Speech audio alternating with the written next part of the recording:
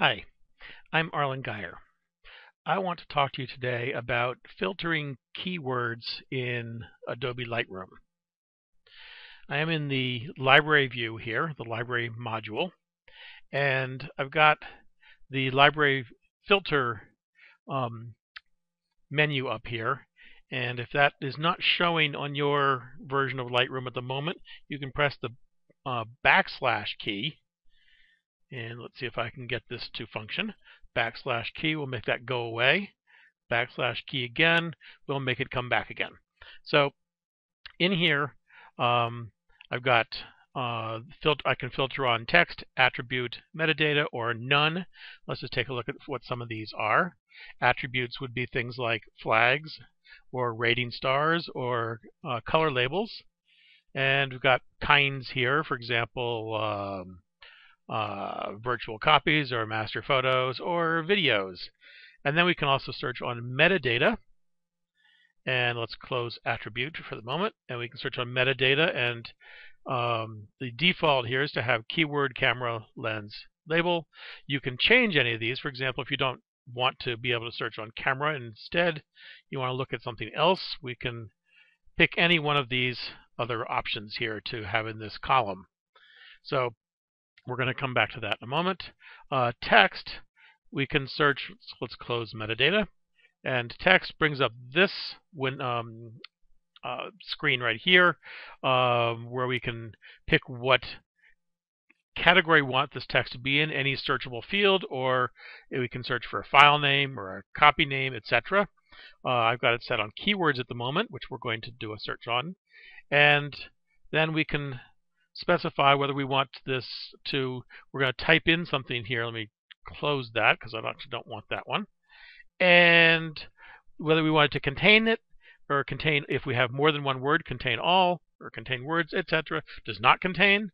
If you want to have something that I want to see everything that is not from this group or whatever. Anyway, what I'm going to do now is my dog's name. My dog is no longer with us, but his name was Tigger. So let's find everything that has Tigger.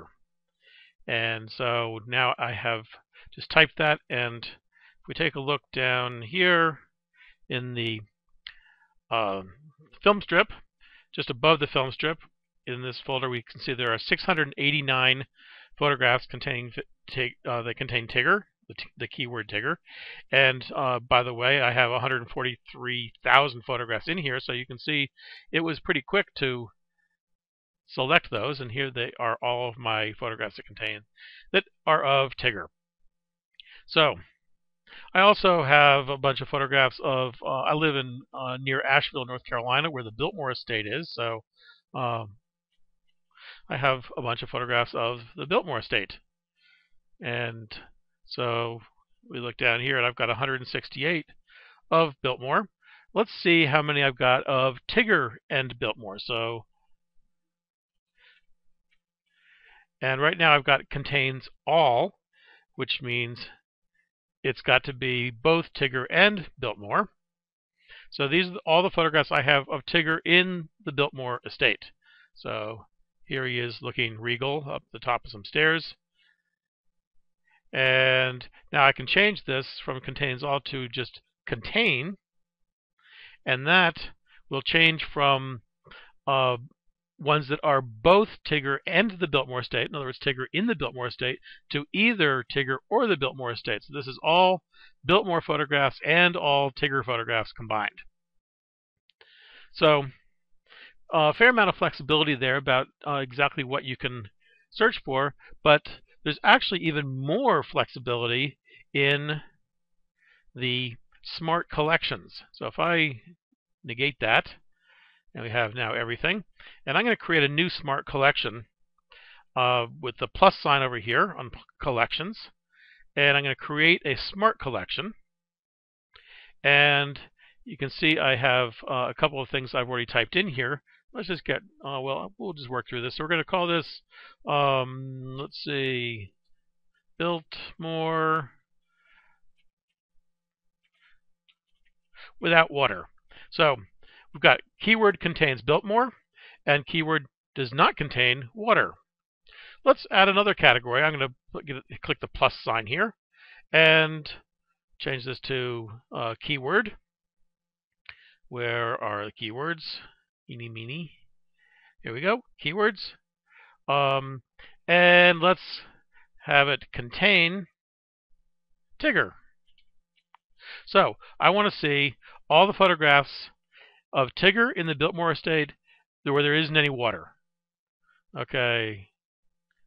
So we're going to modify this to say Tigger in Biltmore without water.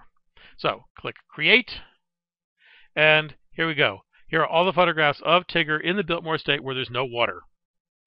And so you can see this phenomenal flexibility in this with the Smart Collection. The biggest difference between that and the library filter is the ability to have both includes and excludes in the Smart Collections. If I right-click on this and edit, we can come back here and say, we'll change this to contains water. And change that to with water. So now we're going to look for everything that's in the Biltmore estate with Tigger and water. So there we go, just those two. So enormous amount of flexibility, some flexibility in the keyword, in the library filter, enormous flexibility in creating smart collections. I hope that was helpful. Thank you.